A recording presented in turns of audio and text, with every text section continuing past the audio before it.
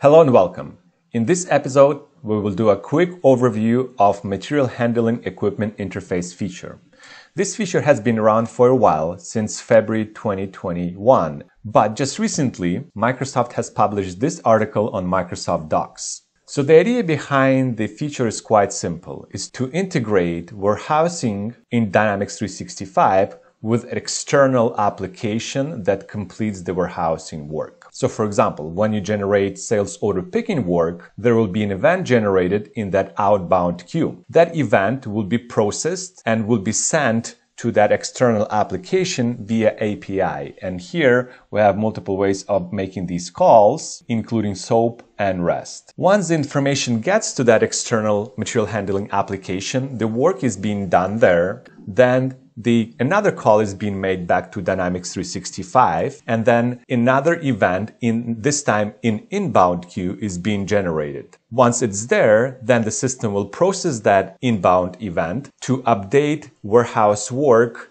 inside Dynamics 365. So now let's take a quick look how we can go and generate an outbound event. So the first thing I'll do is I'll navigate to the new module. It's a Material Handling Equipment Interface right here. And let's review the parameters first. In here, I have this Enable Inbound Message ID checkbox set to yes. So when this option is set to yes, if a duplicate inbound message ID is received, then the message will be rejected and the error message will state that the message already exists. When this option is set to no, then duplicate inbound message IDs will be allowed. And then under user mapping, here we define a warehouse worker ID that will be used to complete any actions needed based on the inbound event. So, for example, we need to go and post a pick and put on the open warehouse work based on the information received from that external material handling application. Well, in this case, if this work is to be completed in warehouse 24, we will use this warehouse worker OK. Then under number sequence, we have two number sequences to generate inbound queue ID and outbound queue ID. So those are these events that will be recorded in these inbound and outbound queues. And we also have this new concept of work line per ID. I've read the article in Microsoft Docs, and basically what this per ID is for is to group any neighboring pick and put operations together and assign them a same ID. So this way you can complete two operations, pick and put, if we received an update from the external material handling application that this work line per ID has been completed. The next step we need to look at is the subscription.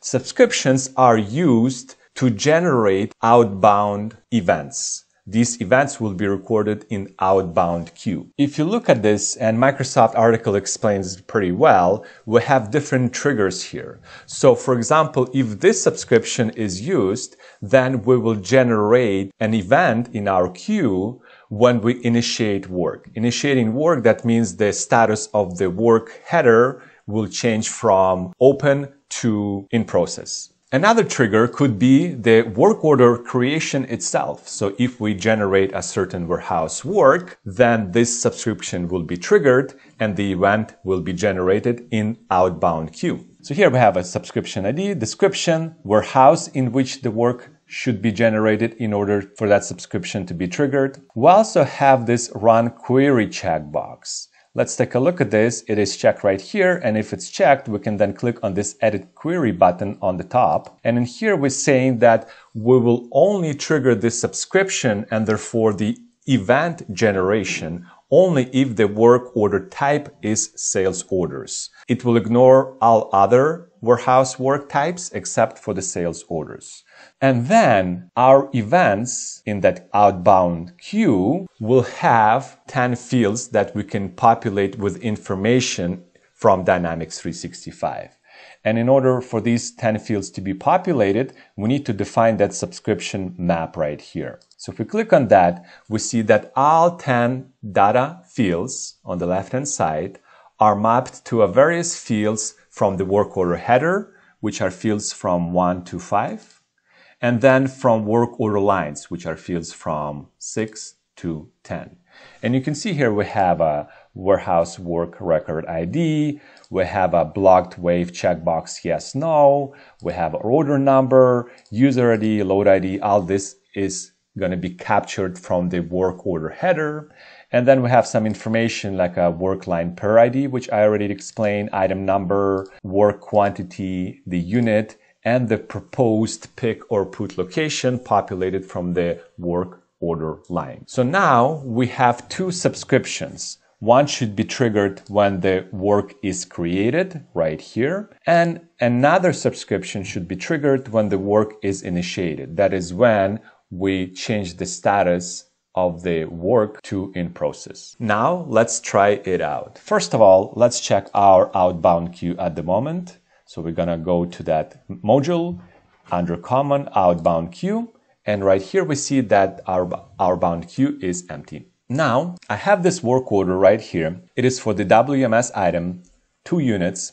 I've already reserved that. So the only thing that is waiting to happen is release to warehouse. So I'm going to click on that. We have a new wave 316 generated. So let's take a look at it. Navigate to our warehouse management module, outbound waves, all waves right here. Here's a wave 316. And we can see that I have configured it to automatically process but not release work. So what that means is the work should be created, but it should be blocked. Let's take a look at that. Here's my work. It has 1 pick and 1 put line. We're going to pick that item from bulk 09 location and put it at bay door. In the header here, you see that the block checkbox is set to yes. So the question here is, was there any outbound events generated in our queue? So let's take a look. Here's our outbound queue. Refresh that, and there is nothing here.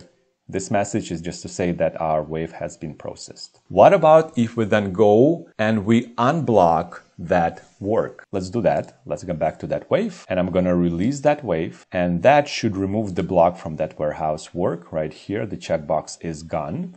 Now let's go back to our outbound queue and let's refresh. I still don't see any events. So that tells me that my create subscription did not work. And here I'm not sure if I'm doing something wrong. Maybe I'm not creating the work the way the system expects me to. But nonetheless, the bottom line here is there is no event generated in our outbound queue. So now what I will try to do is I will try to generate an outbound event by initiating work. So the simplest way for me to do that is just to copy that work ID, navigate to my warehouse emulator, log in, go to sales order picking work, and enter that warehouse work ID. Click on OK. You will see that my work order status will change from open to in process. So that is the initiation. Now let's go back to our outbound queue and let's refresh. Here I see a new outbound queue ID 0009. It has the outbound status of ready. And here I see 10 data fields populated. So this is my rec ID. This is a block checkbox set to no. This is an order number. This is user ID. I think this is a load ID. Work per ID did not get populated. So again, maybe it's just me doing something incorrectly or missing something. This is an item ID. This is a quantity, unit of measure, and that proposed pick location. So now this event can be absorbed by that external material handling application. So information may be passed on to that. Certain actions completion happens there, and then the inbound event is generated with the actual picked quantities and actual picked locations, for example, which theoretically would allow us to then go and complete that warehouse work. And the last thing I'll show here is that we also have this queue manager workspace. And right here we can see our inbound events as well as outbound events. Here's the one we just generated. So I think this material handling equipment interface feature is a great start in that direction. That is all I wanted to show to you today. I hope you found that useful. Until the next time, take care.